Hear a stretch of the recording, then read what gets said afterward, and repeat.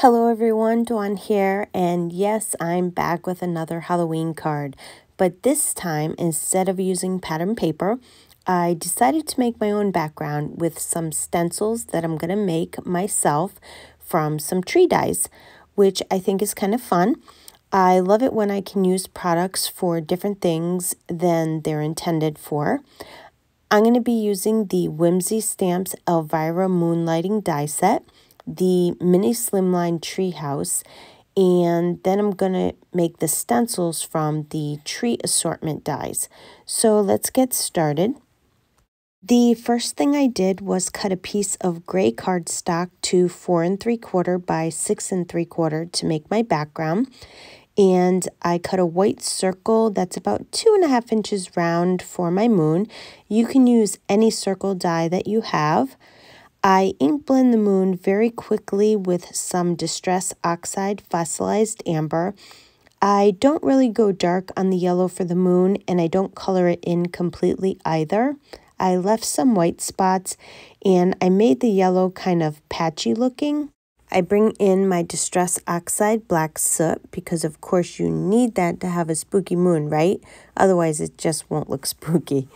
I start by just putting a little bit around the edge, and I rub a lot of it off on the scrap paper because I don't want to put too much on it. I just want the edges to get a little bit dark. I actually should have finished it right here, but then I kept on adding the black ink for some reason, and then I felt like I just added too much. The good thing about Distress Oxide inks is that you can just keep adding more ink and the color will change with the last color that you use. So I just bring in a little bit of the Fossilized Amber and I rub it right in the middle of the moon and not around the edges, just in the middle to take away some of the black. And now I think it looks pretty good. Okay, now I'm going to move on to the background. I usually start with white paper, but today I thought I would start with some gray paper.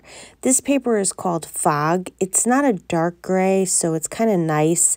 It actually is kind of very light, but by using the light gray, I won't have to do as much ink blending as I would with the white cardstock.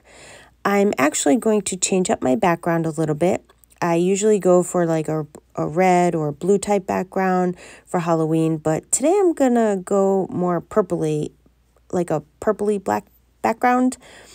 I'm using the Distress Oxide Dusty Concord, and I'm going to go all around the edges with it. You can go as light or as dark as you want with this. Then I'm going to bring in some Distress Oxide Hickory Smoke. I'm using this to add some layers to my colors, so I'm not just going from purple to black. I want to add some of the gray to the middle of the card so it looks like it's ink blended as well and not just some plain cardstock. So what I do is I just go around all the edges with it, and then I just bring a little bit in the middle, and I don't put any extra on my blending brush because I don't want the middle to be too dark. And to finish off the ink blending, of course, I need to add some Distress Oxide Black Soot. It's a must-have for any Halloween background. I just go around all the edges with it until they're all covered. I do put a lot on it because it does lighten up after a while, so if you want it to be darker, you need to put a good amount on it. I do put a little bit in the middle, but I always start at the outer edge and work my way in until the ink is almost gone on the brush. Okay, now that my ink blending is done, let's get to making some stencils. This is fun to do, and I might actually start doing this more often. The first thing to do is cut the dies out that you want to use. I used white scrap cardstock I had. You could use acetate if you want to so you can see where you're stenciling on your card. I was fine with just using regular cardstock because it really didn't matter where my trees were going. They didn't need to be in a specific spot on my card. So I'm fine with just using the cardstock, but you might want the acetate if you need to stencil in a precise spot. on your card. Now, keep in mind to leave enough of a border so when you're ink blending, you have room on the stencil to move the brush around so you don't get ink on your background. I decided to turn these crooked on the cardstock and it worked out perfectly for me. To ink blend the trees, I put the stencil where I want it to go on my ink blended background. I'm using the black soot again, and I'm going to rub some of the ink off on the scrap piece of paper, and then I rub all inside the cutout of the tree. Now keep in mind the black ink will also lighten up over time.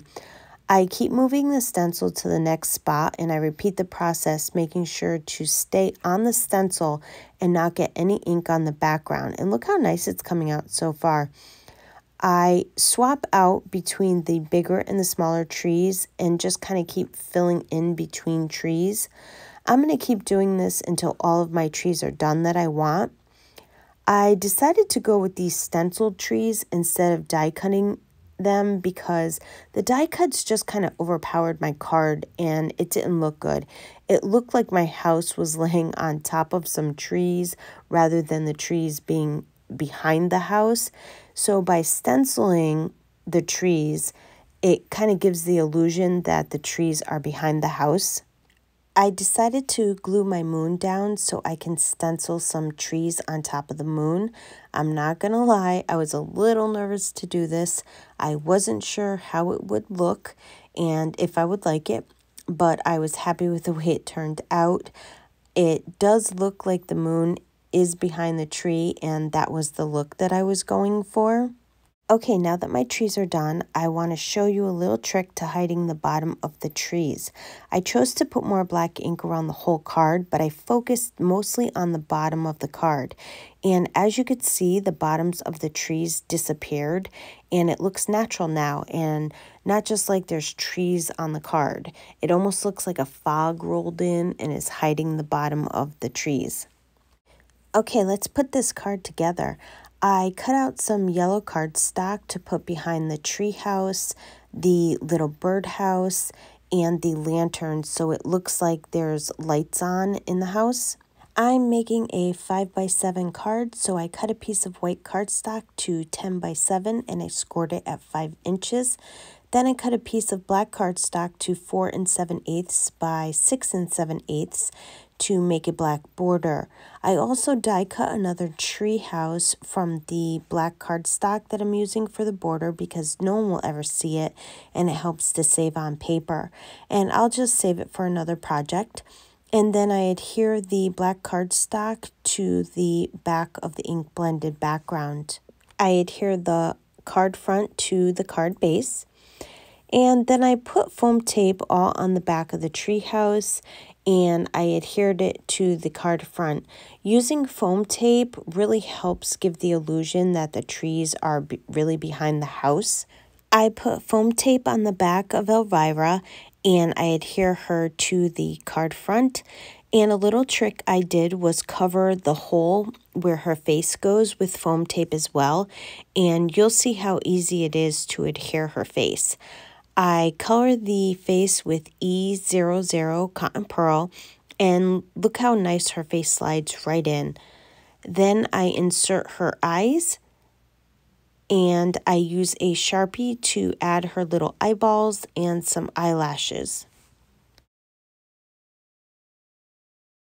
And to finish off Elvira, I just use my white Jelly Roll pen and I put streaks in her hair and a little bit going down her dress just to give it a little accent. I adhere the bat so he looks like he's flying in front of the moon. I heat embossed the sentiment Happy Halloween from the Hocus Pocus Kittens stamp set and I put foam tape on the back of it and stuck it on the treehouse. At this point, I thought the card was done.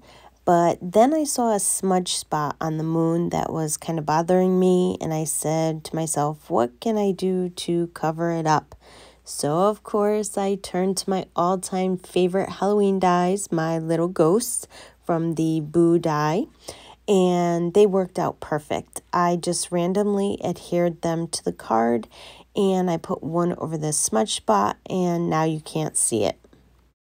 And that's going to complete my card for today. I think this card came out super cute and it was not hard at all to make.